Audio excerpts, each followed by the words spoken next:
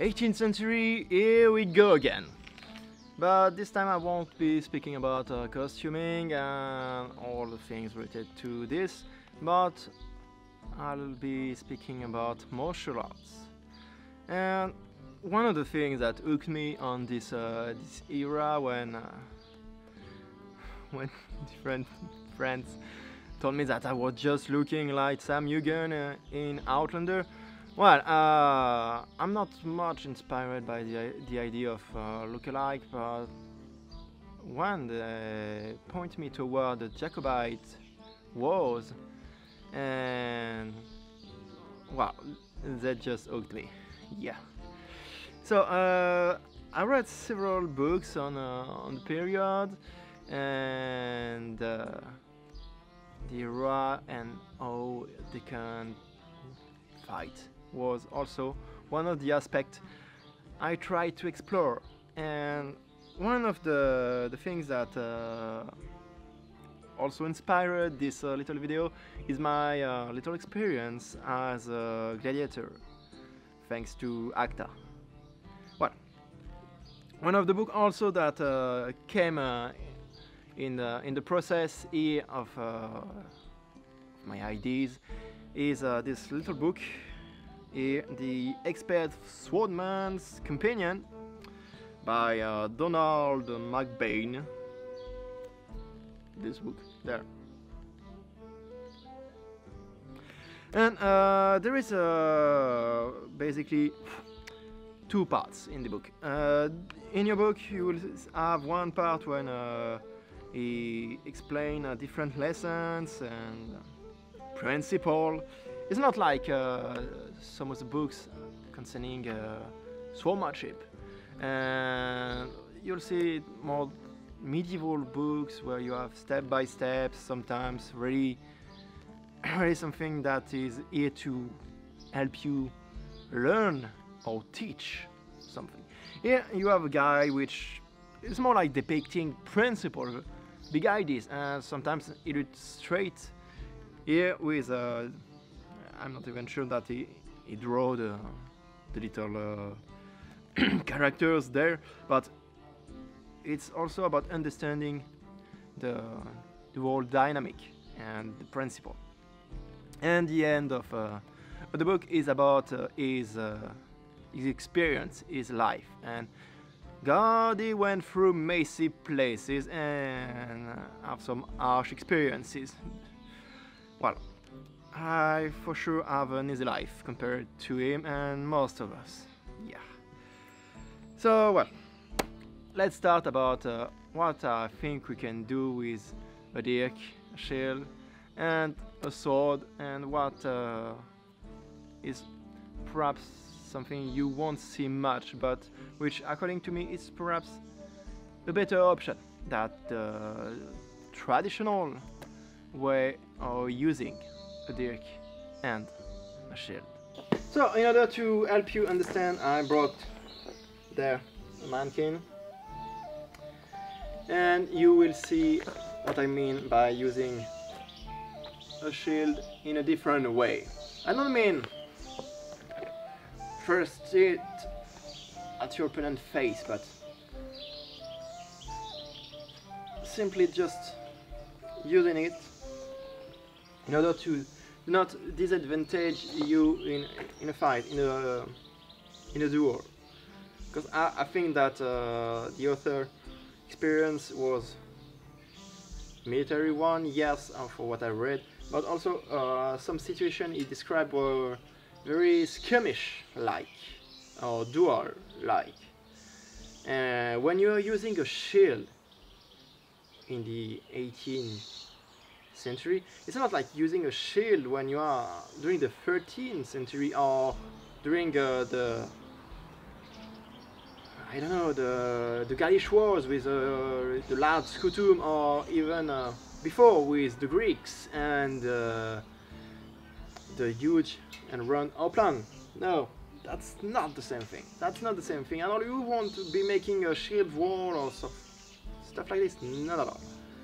This shield, I don't think, once again, that will be used the same way, because what you'll be facing is really different. This shield, like every shield, actually mustn't cover your sight.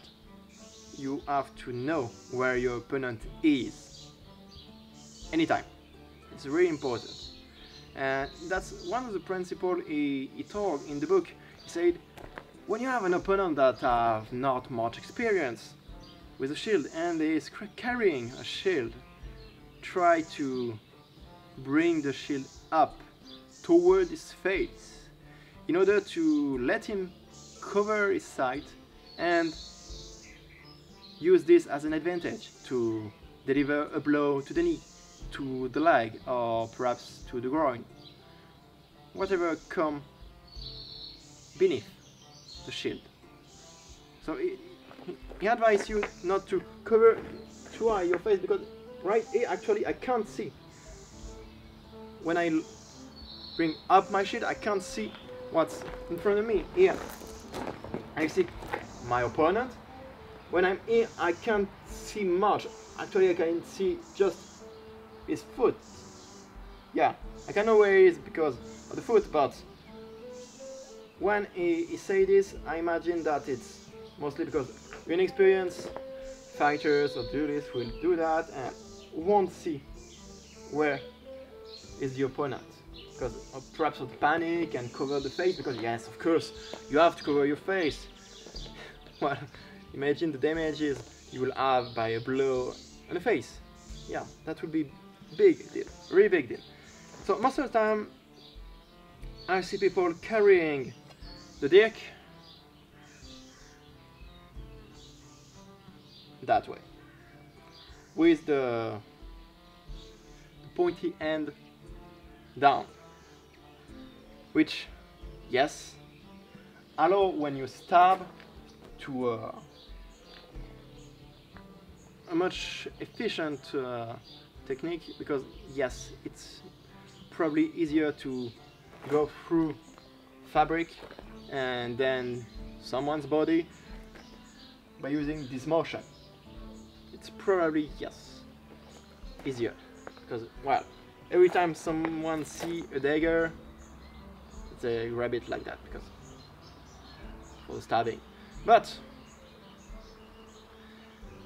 a dagger is also effective to stab this way. And one other thing I think could be done is using it like we can do as an Oplomachus, like an Oplomachus did in the arena. So this gladiator fought with a shield, a spear, and a dagger. And this dagger, I'll use it like I will use it as an Oplomachus. Could be in my left hand or in my right hand. It's also easy to change hand like this when you have the dagger with the blade up. With the blade up here, and also I'll use it with the sharp part toward me. Well, once again, it could be surprising and everyone will be like, yeah, but if the sharp end is toward you and the pointy end also is up, you have much more chances to be stabbed by your own blade. But actually, well, according to what I see, it will be very hard to come there and re-stab yourself here, especially if you carry it with the point at the front. Here you can cover the face without having much of a problem. And I do guess that putting once again the thumb here on the balls, let's say, of the Dirk, will help also to control the motion. And by using the Dirk that way, you can, when you come close to your opponent, because apparently there was a lot of very close quarters during the Jacobite wars, and also it's something that is really anticipated in the book, that you can just come close to your opponent, throw him on the ground, so there's a bit of wrestling coming around. And if you came close, you can perhaps use this Dirk to just pass on the side, cut when you come back, like this, or simply directly stab for the face, body. I do think it's perhaps a better idea to do that and stay covered. Also, by keeping the blade up like this, you can parry what's coming also to your face a bit more. It can come as a parrying dagger, and if the blade of your opponent slides on the blade of the Dirk, you have your shield to protect your hand. So it could be a good option to keep in mind this. And also, by using the dagger with the point down, I'm too afraid that you could stab. Well, that's something that could happen. Yeah, actually. Here, yeah, I do think that you could stab your own thigh. And there is nothing coming out, you see. There isn't much coming out of the shield when you are using it that way. But when you are using it like I present you, you see how much is out of the shield. And I do believe that this fact that you have a longer portion of the dagger coming out of the shield give also what's very important in a fight: range, a distance. And you keep your opponent a bit away from you, because just if you are able to use your both hands, as I said, you can protect down, eventually parry down there. You use the shield to protect your body, continue a long distance work with the sword, and if by I don't know why the reason, but there is plenty of reason your opponent would come closer, you can just go and stab him on the face, on the neck. Remember that there is no armor, no gambizon and padding like this that make the stabbing and the cutting more difficult. But here, during the 18th centuries, whoa, the guys were just like wearing civilian clothes. There's no more armor, so it's really much easier to cut someone or to stab someone. You don't have to bring the same motion to go through an armor as going through a costume. So keep in mind this as well. And by using dagger like this, once again, I do believe you have a better chance of keeping first a sight at your opponent, keeping him away from you, and also you will probably protect yourself a bit more. It presents a lot of advantages that I really thought about, and the only way to be sure would be to try it again and again in duel and skirmish like situation, which I haven't been much able to try so far. Few duels, just that. And I'd like to continue to try it, test this. I'll see in the future what can I do for that, and I hope I'll be able to bring you different videos where I present perhaps not only duel but also skirmish situation with perhaps 4 fighters, perhaps 6, at best. Yeah, could be good.